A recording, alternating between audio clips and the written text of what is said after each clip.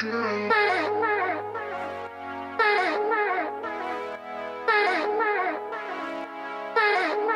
guys, thanks for checking out this video. I'm very excited to show you my new DIY 18650 Lithium DC Powerbox / generator. Looking to show you all the features. Before we do that, if you could take a minute to subscribe and hit that notification button, that would be most appreciated.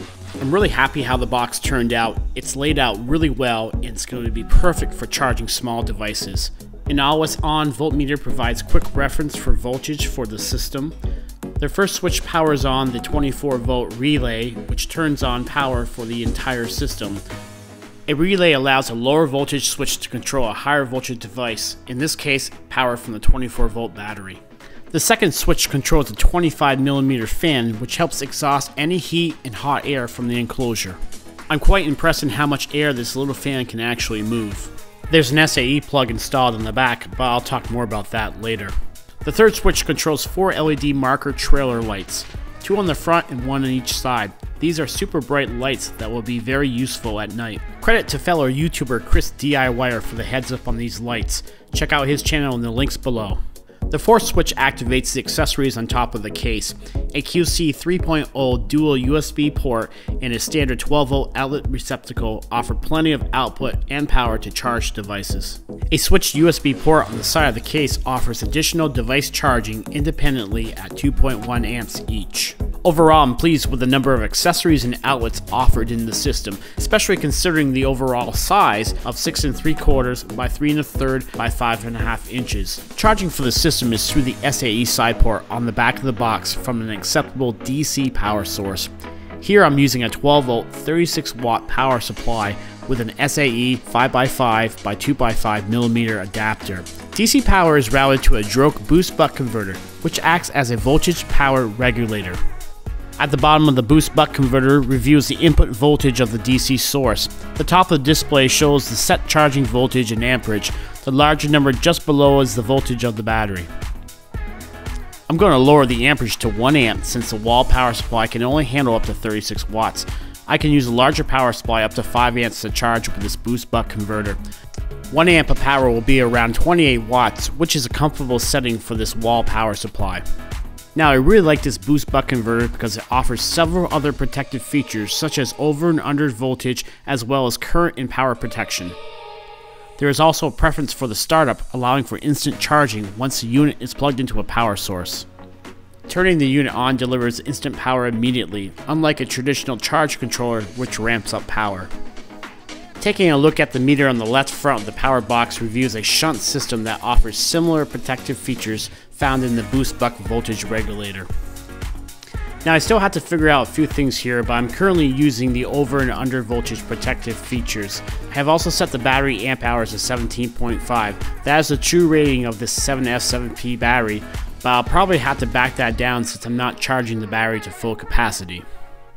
Amp hours in battery state of charge, as stated on the display, do decrease with power usage. I do find it curious that after charging the battery, I have to manually reset the meter and amp hours.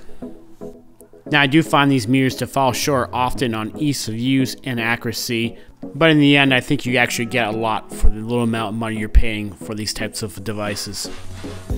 The meter to the front right of the power box is actually a battery kilometer.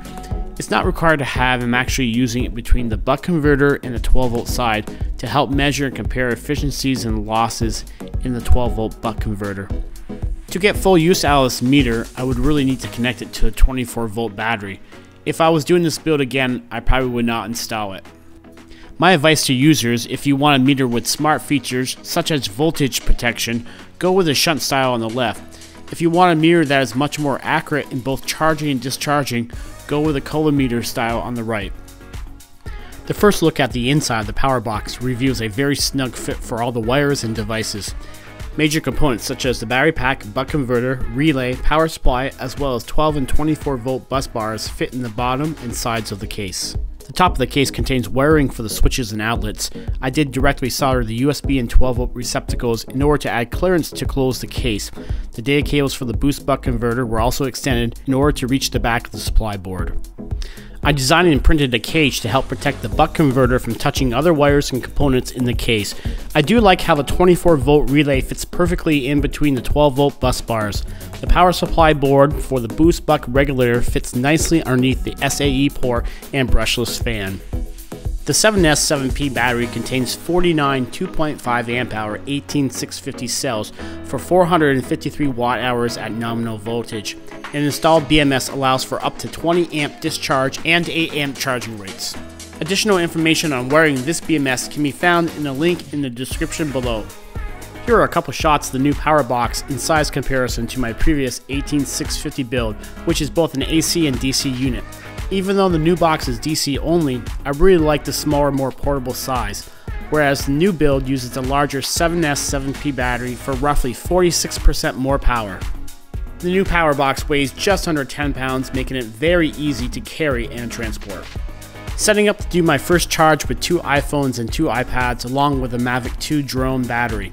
Total power consumption here used was between 130 and 140 watts, or just under 5 amps of power. Everything worked as expected. The largest consumption came from the Mavic 2 battery, which takes around 90 watts to charge. I have a 10 amp fuse on the 12 volt accessory for close to 140 watts of available power. Larger fuses can be used, and the total max power of the buck converter is 300 watts. One of my concerns in building such a tight box is temperature and heat dissipation. The relay, buck converter, and battery will give off the most heat. The 300 watt max buck converter gets substantially hotter as power is drawn. The hottest temperature reading was around 130 degrees Fahrenheit with a power draw of around 140 watts. The cage around the buck converter can withstand heat up to 375 degrees Fahrenheit or 85 degrees Celsius. The cage can always be reprinted with thermal-conducting material if needed to withstand higher heat. I was very pleased that nothing overheated and temperatures were well within expectations for staying relatively cool. Alright guys, headed outside now. It's a fairly overcast day. Got a little sun coming out, but it's certainly not blue skies.